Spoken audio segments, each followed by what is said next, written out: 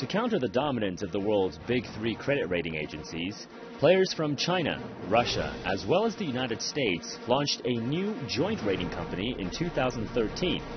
It aims to represent emerging markets and offer a different rating perspective. But reputation and trust are not built overnight.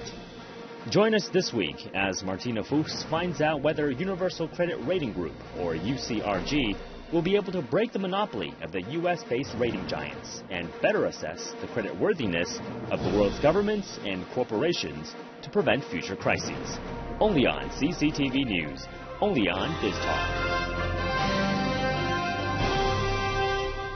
Credit rating agencies S&P, Moody's and Fitch were partly blamed for the 2008 global financial crisis. Accusations flew that their missed ratings even triggered the financial meltdown.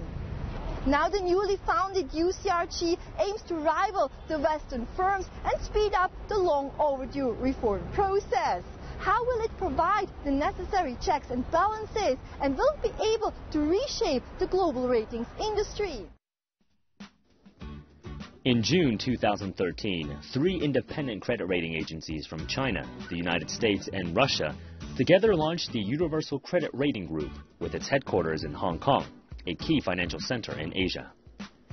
The founding members of the group, Dagung Global Credit Rating, Egan-Jones Ratings Company, and Russ Rating, aim to create a new international rating order. The goal was to challenge the dominance of the three U.S.-based heavyweights, Standard & Poor's, Moody's, and Fitch, and represent a different voice from the Asia-Pacific region. It invited well-known former politicians on its advisory council, chaired by ex-French Prime Minister Dominique de Villepin. With its ambitious plan, the group vows to reform the current international credit rating regime and achieve a balanced development of the global rating system by the year 2020. Analysts say that while UCRG is a viable competitor and will boost competition in the ratings universe, it will need time to establish its credibility. The dominance of the big three credit rating agencies, Standard & Poor's, Moody's and Fitch, is still absolute. How can a pan-Asian ratings agency challenge this? Well, because all these three agencies are based in the northern countries, in the western countries, and in the US. If Asia, which has today the biggest economic capacity in the world, 35% of the world output. We have also the biggest reserves here in this region, $3,000 billion for China, 1,000 for Japan, 300 billion for Taiwan. So these do represent a very strong capacity. 60% of the billionaires of the world are here in Asia. So if we take into account this new capacity of Asia, of course, having a strong credit rating agency here in Asia would be something that will help all the deciders in this region, whether they are public or private deciders. They might be interested in having a different view, another way to look at the world's economy. And I believe this diversity, this difference of experience, it might enrich the debate. So getting more emerging markets on board of UCRG seems to be a top goal. Which countries are you hoping to attract? Well, of course, now the main objective is trying to create a new credit rating system for Asia. It has been the goal that has set the Prime Minister of China, Prime Minister Li, because I think it's important in this very region where most of the creditors are, to have an exemplary system. And I believe this is something that really can be achieved in not too long. Dagung has got a mandate to work on that, and I believe UCRG can also play quite a role in order to create the conditions of a better credit rating system. But I believe also towards Africa, towards South America, UNISUR, the Organization of South American Countries, are working in order to create a new type of credit rating system. In the Middle East also, because Islamic finance is not part of the international world finance, so it's not as much as it could or it would. And I believe by changing the credit rating system, we might have a possibility of integrating more and more these emerging markets. economic growth is more and more shifting towards Asia. How, in your view, can a pan-Asian credit rating agency contribute to economic development in this region? You see, Asia is the growth model of the future. Asia is where the growth is, and I think there are good reasons for that, which we need not go into today. But it is clear that the outlook is robust. The outlook is very, very sort of attractive for Asia. So these are the markets where people will have to invest. And if we have Asian rating agencies who are judged in line with the global standard, that is very important. The standard can never be compromised, but it can be judged by anybody against the global standard. So you have the large rating agencies here from the rest of the world. They are welcome. You cannot have a monopoly. Competition is the best way to improve the standard. So if we have a rating agency here which does Asian companies, that gives them a critical mass and a base to then show to the whole world, you want to invest in Asia? You come and look at our rating process. It is transparent. It is close to the market. We are watching it all the time, and our track record is good. UCRG plans to come up with a new set of methodologies to rate companies and sovereign debt by 2020. So what exactly will they entail? UCRG 的评级方法的设计理念呢，我们是完全呢不同于传统意义上的评级方法和理论。最为重要的，我认为是要发现呢客观存在的就是信用风险形成因素的内在联系，在这个基础上，我们来构建一个全新的评级思想和理论。这一点是非常重要的。但这里边我们突出的是要看一个债务人他的偿债来源的可靠性，以及偿债来源和他所负担债务之间的关系。其实评级我研究了这么多年没有什么太复杂的，它一个很简单的道理，就是看你债务人你拿什么来偿还债务啊，你这个偿债的来源你是高于还是低于你的债务负担？比如说像美国联邦政府的债务，它显然是偿债来源远远不能覆盖它的债务，它只能不断的呢突破债务上限去借债，甚至通过呢这个所谓的量化宽松货币政策啊来偿还债务。这些呢就是我们主要的一些设计理念。UCRG was launched last year to counterbalance the dominance of the three big credit rating agencies. What is your view? Credit opinions are the views on future credit risk. So when we analyze credit risk for an issuer, we need to look at its capability and willingness to repay the debt obligation on a timely fashion. In my view, I think the presence of diversified and different views in the marketplace will certainly encourage the market dialogue. But it's up to the investor to pick and choose what opinion they value the most. And by choosing a particular 可能发生违约的情况，这个是做不到的。也就是说，历史的违约事件和未来要发生的违约没有内在的联系。那么我们可以断定呢，违约率呢是一种验证评级的方法，而不是评级的方法。那么它还有一种理念呢，叫主权上限论，就是它对每个国家的主权的评级，作为这个国家所有债务人的最高上限。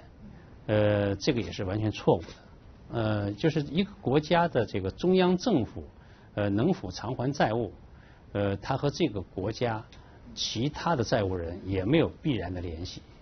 第三个呢，就是他还用了一些更多的就是评级的指标，来进行这个评价。这些指标我们发现呢，完全缺乏内在的联系。所以这个呢，它这么三部分内容构成了它主要的评级思想体系。这个呢，被实践证明是完全错误的。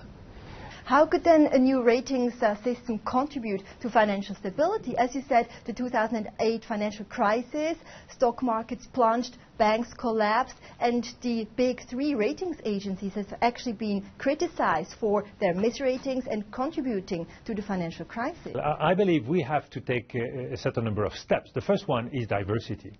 We can no longer have only big rating agency coming from the Western world. We need to diversify. We need to represent more the emerging economies. We need credit rating agency coming from Asia, coming from Africa, South America. They need to be part of the new system. And that's where the project of UCRG is quite innovative, because it's a project that looks forward to federate small agencies coming from everywhere in the world, and trying also to advocate for a dual system, dual rating system, not just one rating, which might be not enough to judge the quality of an economy, to judge the quality of a company, but a dual rating, one local rating and one global rating, which is a better way to assess situation. If we look back during the crisis of 2008, we've seen that countries like Pakistan have been very poorly rated. A certain number of companies and banks in Russia have been poorly rated, and they have gone through the financial crisis quite well. If we look at the economy of the world today, we see that there is a strong need for resources, credit resources in Africa, in South America, and there is not a direct connection between the credit rating system and these regions. So we need to reallocate the resources where it's mainly needed. I will take another example. Small companies, small and medium-sized companies, they have a lot of difficulty in getting credit resources. So if we want these companies who are absolutely needed for growth, if we want to fulfill their needs, we need to take into account their specificity. So whether we are talking about companies, whether we are talking about countries, Africa is going to be one of the major sources of growth in the coming years. We need to respond to the need in terms of credit. And what kind of specific mechanisms should be put in place so that not the same mistakes that will be repeated again? Well, I think we need more regulation, more banking regulation. We need also a different and more stable currency system. We see that the privilege of the dollar is a privilege of the past. We should not depend as much as we do today on the dollar. Whenever the economy of the U.S. is facing difficulties, well, all these difficulties, they have consequences everywhere. Remember the crisis of the debt selling in the U.S. It had consequences everywhere. So we should try to work out new mechanism, like, for example, a basket of currency to be the currency reserve for the world. And I believe we are going step by step forward in that direction. For example, if you look at the convertibility of the yuan, there are a lot of progresses that have been made. There are new systems in Germany that accept the currency of the yuan. Just during the visit of Prime Minister Lee in London, there have been decisions also taken concerning the pound and the yuan. So I believe we are having progressively new steps. And concerning credit rating agencies, I believe newcomers can really change the spirit of the system, can create more competition. If there is no competition, then there is no stability and no quality of the system. And also more regulation concerning the credit rating system in order to be able to monitor better at a higher level what is going on and really track the problems all along the road. There is an urgent need to reform the international credit rating system. What are the main features that this new system should have? I think, first of all, credit ratings have been around for a long time, but they have been the exclusive preserve of a few companies, which are private companies, not owned by any country, all based in the United States. And I think the time has come that we globalize this whole effort. We have to create an environment where nobody has a monopoly. We have to create an environment that there's transparency in the process. Everybody must know how ratings are done and how they should be managed.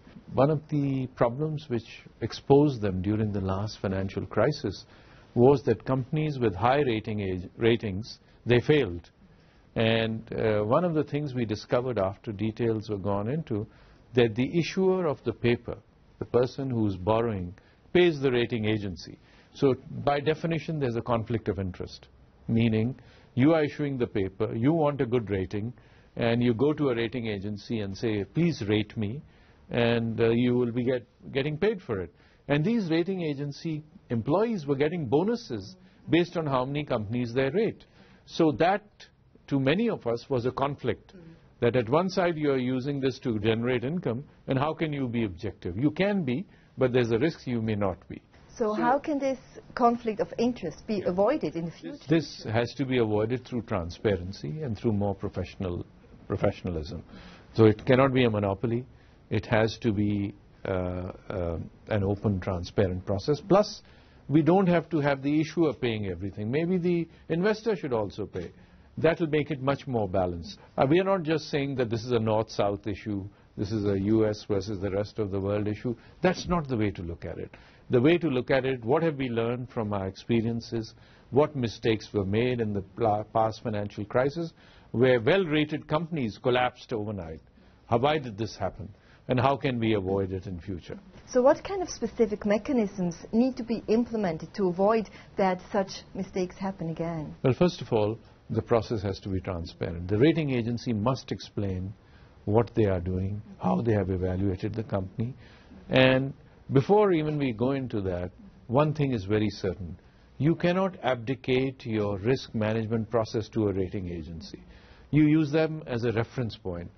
The person taking the risk has to do their own due diligence. They can look at rating reports, they can look at market reports, they can now with the web, with the internet, you can go get so much data on any company, and then you can do your own analysis. That has to be the primary driver of this issue. But what was happening before is people didn't know the country or the company. They said, oh, this is AAA or AA, let's do it. And next day, it happened. Some companies went from A to 0 or to default, or from B or BBB to default. It's because the people who were evaluating the risk were doing it in a mechanical way and did not really have a good feel for the company. So risk evaluation is a continuous process. Once you rate, your work doesn't stop. You have to constantly monitor the company. So the procedures have to be changed, number one. Number two, this issue of payment by the issuer is a big conflict in the whole system. And number three, there has to be some regulatory oversight. Who is in charge of these rating agencies? Why are they just 2 or 3 and only in the United States? The investors are all over the world. Issuers are all over the world. So we have to globalize this. It's not anything directed against one market or one country. But it is just to provide a level playing field to everybody, to evaluate risk better and more smartly, and to create an environment where intelligent decisions are made. And in risk, when you take risk, you will have losses. But if you can minimize them, it's better for everybody. A recent Standard & Poor's report says that the Chinese corporate bond market has overtaken the United States as the world's biggest, and that it is set to soak up 1/3 of global company debt needs over the next 5 years. Although this suggests rising risks for the Chinese bond market, it also offers major opportunities for credit rating agencies, both from home as well as from abroad. China's leading Dagong global credit rating made headlines in 2011 when it cut the sovereign rating of the United States from A+ to A with negative outlook due to the U.S. debt ceiling impasse and the federal shutdown. But on its home turf, it faces the challenge of curbing the power of the Big Three. But despite the Dagong-led effort to boost geographic representation and counterbalance the U.S. players, the competition with the Big Three is even felt on its home turf. Among the top 4 Chinese rating agencies, 3 of them are either partially invested by or in a partnership with the Big Three, controlling more than 2/3 of the overall market. What's more, homegrown firms are facing a lack of credibility, fierce competition, and weak profitability. How can these local rating agencies grab a bigger slice of the cake and have a greater say? How do you see the local credit rating industry in China? Compared to, obviously, to the U.S. or European market, I mean, the Chinese market is still relatively young. I mean, we've been only started rating bonds probably in the last 25, 30 years. So it hasn't been around that long. but it has grown tremendously over the last 5 to 10 years. It started out with the development of the short-term commercial paper, and then medium-term notes, and then there's a number of new products, and then also recently with the pilots for the structured finance issuance, the market has grown tremendously. I think one of I forgot which research house, but one of the research houses project that the China bond market will probably exceed either the U.S. or the European market individually by the end of next year. So, I think the growth potential in China is tremendous. A Standard & Poor's report says that the Chinese corporate bond market